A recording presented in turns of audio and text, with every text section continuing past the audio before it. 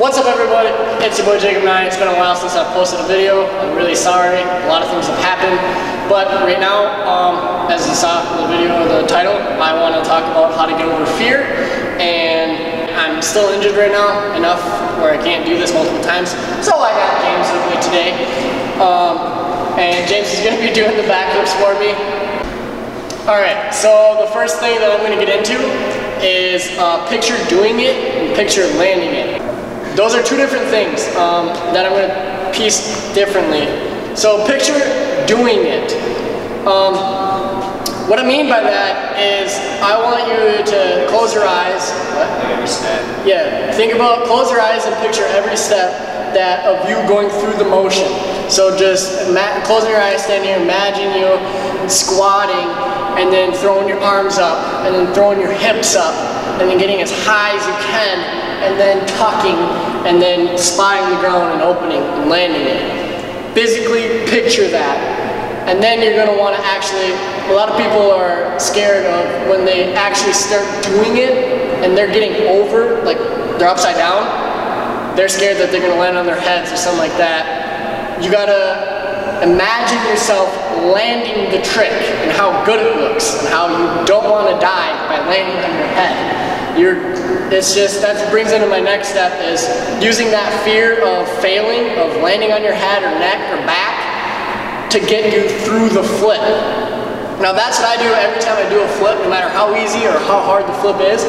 I tell myself in my head, don't die, don't die, don't die. That's how I get through it, because it can be dangerous and I just want to land it, so I try and flip as hard as I can, whether it's tucking, jumping, you know what I mean? Alright, so James here is going to do a little progression of like when I first started doing it, like what actually happened. I did onto a mattress, but this is pretty much the same thing. So yeah, we're going to start out slow, so where you guys are at, not making fun of you guys, this video is here to help. This is the progression. Okay. So stage 1, I'm going to call it. You're all scared, and you finally throw it. See, even though that wasn't a backflip, he was going for a backflip. In his mind, he was thinking backflip. He's getting ready to do a backflip. That's what you want to progress to. Doesn't matter how bad it looks. It doesn't matter that wasn't even a backflip. That's kind of like a 1.5. But you're still getting your body ready before you go like over yourself. And he's trying. That's the key. He's trying. He went over his side to make it less scary. You can say less scary, less deathly. I don't know. Alright, we'll go to stage 2 now, where he actually kind of goes more of a backflip, where he feels more comfortable. Yeah.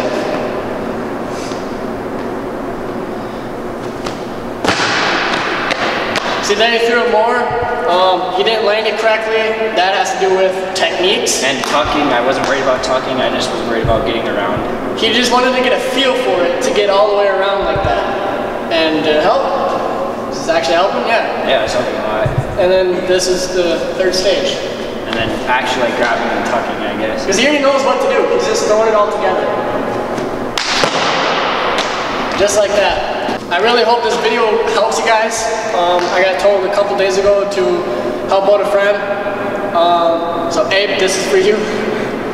You wanted help with a backflip, how to get over a fear. This is the best I come up with.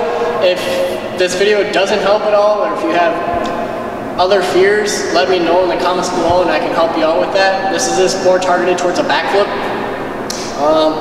Yeah, if it does help, give me a thumbs up, let me know how it goes, and I think that's it. Yeah. I'll have another video coming soon with some more awesome news on some great stuff that's actually coming up. So stay tuned for that. I'll catch you guys later. Peace. That was an epic fail.